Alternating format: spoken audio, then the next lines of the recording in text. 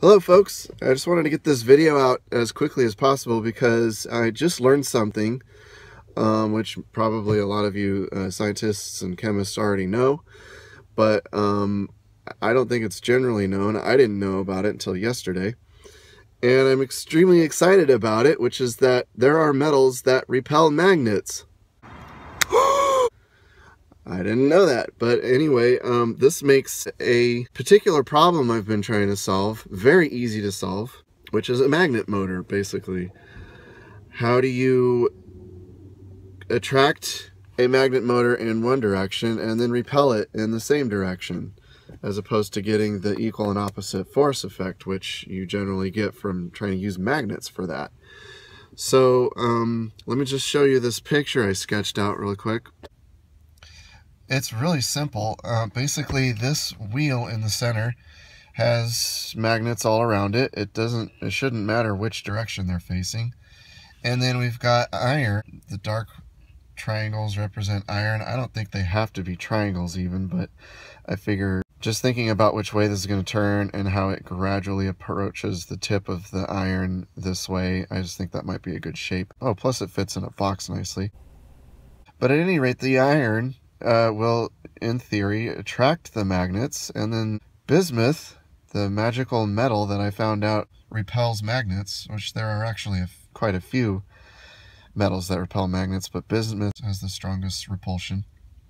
You just put that on the other side, which should create the opposite effect. So as the magnet is coming here and becoming more and more attracted to the iron and trying to stick to it, if there's enough momentum, it then flies into the bismuth proximity, and then it's repelled and it wants to get away. It uses the momentum to get away, and as you can see, this edge of this magnet is closer to this bismuth than this magnet is, so it could want to repel itself away from the bismuth in this direction. You could get cogging right here where they meet, where it wants to attract to the iron but won't go any further than that because of the bismuth. Therefore, I think it would still be necessary to have some kind of arrangement, perhaps such as this.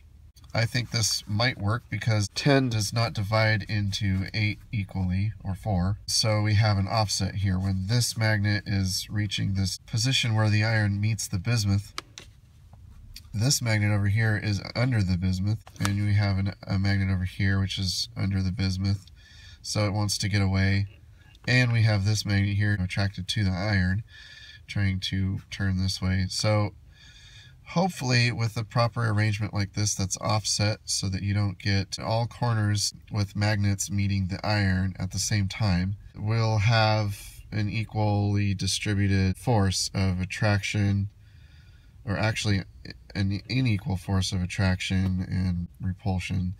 This is different than your kind of typical method of using north and south up here as your repelling and attracting forces, and having, the corresponding direction on the rotor magnets.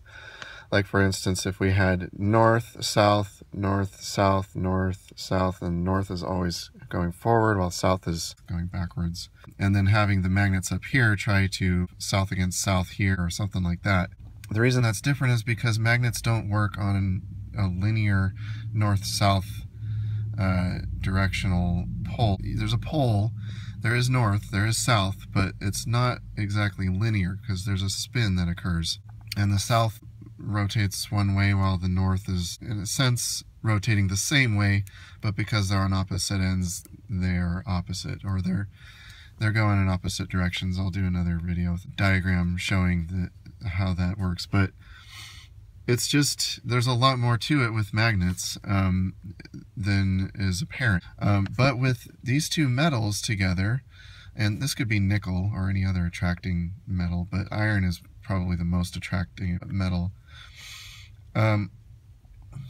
With these two metals, it's almost like we're creating a magnet with a linear north and south direction. And then, in effect, these magnets, it works whether we've got the north side facing them or the south side facing them. It doesn't matter, because bismuth always repels all magnets no matter what direction. And iron always attracts all magnets no matter what direction. So it doesn't matter if you've got north or south facing in or out, or going this way or facing that way. So here's an idea you can try to help the planet get off its endless consumption of fossil fuels. I'm going to try it myself once I get the funds and materials, but I'm not at that point yet. But I don't want that to hold anything back. The world needs technology like this that doesn't require paying some oligarch endless amounts of money because you need their supplies. I welcome you to try this. I welcome you to share this video. The only thing I ask is that you don't keep it for yourself to make money or for any other reason. To my knowledge, this is a new concept. Magnet motors have been attempted for a very long time. I know there's been some success, but it hasn't gotten out there. And I've never seen magnet motors using bismuth or really any other kind of repelling metal. Hopefully somebody can develop this into a working motor that we can all use soon. Post videos of your progress on YouTube or wherever you do that. And please post a link to this video showing where your idea came from.